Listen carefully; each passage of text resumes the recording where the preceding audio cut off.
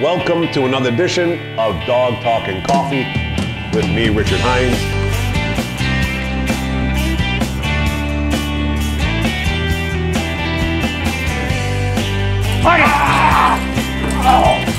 As you come, sit down. Down. Down. Sit.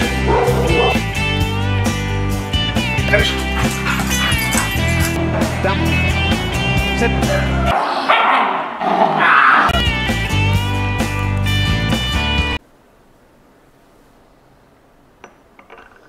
All right. Welcome to another edition of Dog Talking Coffee with me, Richard Heinz. And today, I just want to show you what it should look like, okay? When taking a protection dog or two to a whole new place they've never seen before. They don't know these people, the decoys.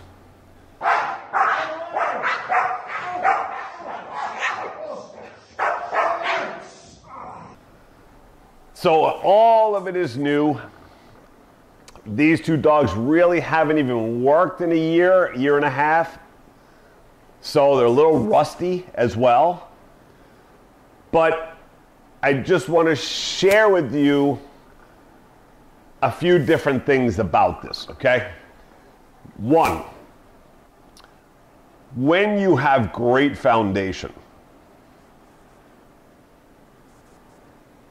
and again, these two dogs have not worked that much in a year and a half, very little, okay? So, starting young, putting all this obedience and protection work on them, you should work your protection dog in different areas, not just your house, okay? To really solidify that your dog is fluent, it is ready at any time, anywhere to protect you and do what it's got to do, okay? So it's very important that you work those dogs in different areas so they don't freeze up. They go, what? Here? We don't do that here. What's going on? All right? So that's the first thing to this I'm going to show you is these two dogs at this brand new place they've never been, new decoy they've never seen in their lives. The second factor is, and I've had this question quite a bit, and I understand, what is the difference between what these dogs are doing and what a sport dog would do? And it's night and day, okay? So, first of all, we know that these two will protect for real. We've done hidden sleeves, we've done all that. They don't care. We've built them to not care about that stuff. And when it's asked for, they do it. No matter equipment is on, doesn't matter who it is, who the decoy is, strange place, okay? The other thing is that this routine that you're going to see between the owner and the decoy, neither one of them knew what was going to happen as far as it's not orchestrated. They had no idea going into this what they were going to do at any moment. They just threw things, okay, at the dogs. Like, so the decoy would just walk out, and I'm going to show you the whole scenario in a second. The decoy would just walk out and start acting out aggressively. And the owner he just started doing things, right? And moving around, and they would just, at random, the decoy went, well, maybe I'll attack him now. Okay. So there's no set pattern to what they were doing here. The dogs had no idea where the owner was going to move to, when the decoy was going to attack, if he was going to attack. So the whole thing is a realistic outlook, unlike sports where the dogs know this is the routine, this is what we do, this is when you'll do this, okay? And it makes it very easy for the dog having the routine of knowing exactly what's coming. And even in ring sport, they still, even in Mondio ring or whatever, even though they try to change things up, there's routines, right? The field might change, but he's still in heel, right? When the decoys come out to mess with a Mondio ring dog, it's the exercise now. The dog recognizes the two decoys, this is what's gonna happen. Wait for the touch, okay? I get on an object just like I do at home, and I have to guard this, even though it's in a foreign place. I've never been here, but the exercises are the same, okay? There's not much for the dog to think about, okay? It's better than the other sports that have none of that. It's just a strange field, okay? But not even close to the same as these two dogs having no idea of anything that was going to be thrown at them today right here in this scenario, okay? And hold it together and not make mistakes, not go overboard with enthusiasm and aggression towards the person, losing focus on keeping control, all right? And the other thing is you're going to see back to back that the owner and the decoy throw things at these two dogs from one thing to another, to go back, to guard there, to attack, off, verbal attacks, and I'll go through it in a second. But so there's big differences, okay, between what these two dogs are doing here and what a sport dog would do in its routines. These two dogs have to think now and hold their nerves in check, not knowing what is going to happen right now and whatever is going to go on and what the owner is going to tell them to do, okay? So here, I want you to watch this, and then I'll discuss it a little more.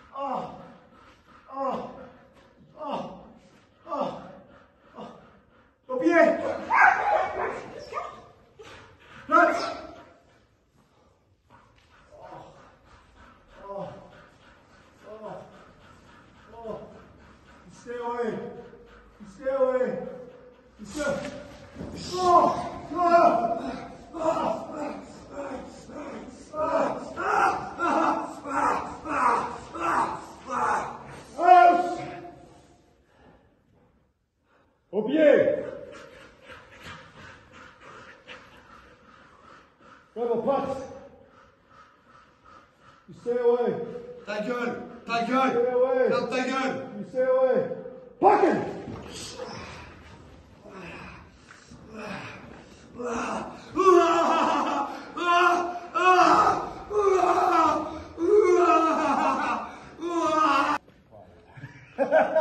See, it's...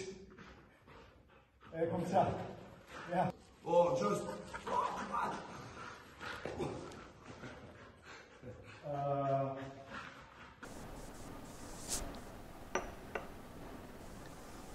Okay, so phenomenal, perfection, okay? The guy comes out, the dogs weren't ready for it. They go into action, the dogs stayed where they were supposed to stay on the owner. As soon as the decoy made a move, they just took off and hit him.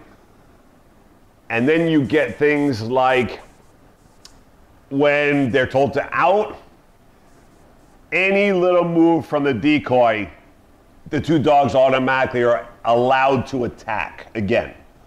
Okay? And then you see differences where the one time the decoy slightly moves and the two dogs attack, tells them out. Then the decoy there did a good job by now telling the owner with a head signal that he's not going to move. He wants to see on command now if they're fluent with the command of attack. So he stays still, and the owner tells him to attack, and they attack right away instead of looking for a body movement.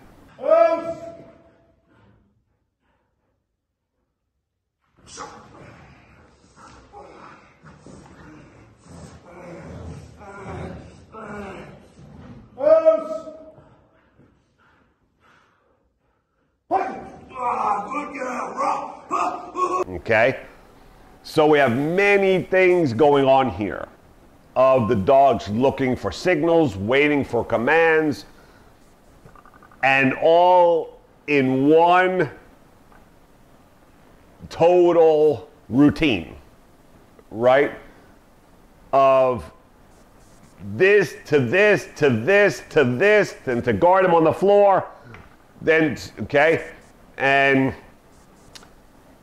then to go attack when he was attacked away.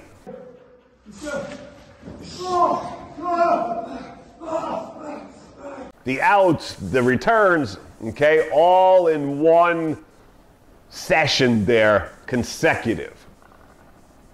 And sport dogs do not do that much, right? It's not even half of that. So you're really testing these dogs with their fluency and their duration, right? Their stability to over and over and over, wait for this, now we attack, now we out, we're told, now we were told to return. Then we, okay, wait for a flinch. So there's a lot going on, and the dogs did beautifully, and they haven't worked in so long, right? So just wanted to give you that because a lot of people wouldn't realize what a big deal this is. And it's not just one dog, it's two dogs working beautifully in synchronicity, right? As if they're one.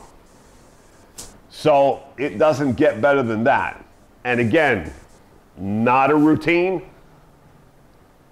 Dogs have no idea what's coming or what exercise or to go by, to return. It's all a mishmash. They have no idea what's going to happen in this whole scenario.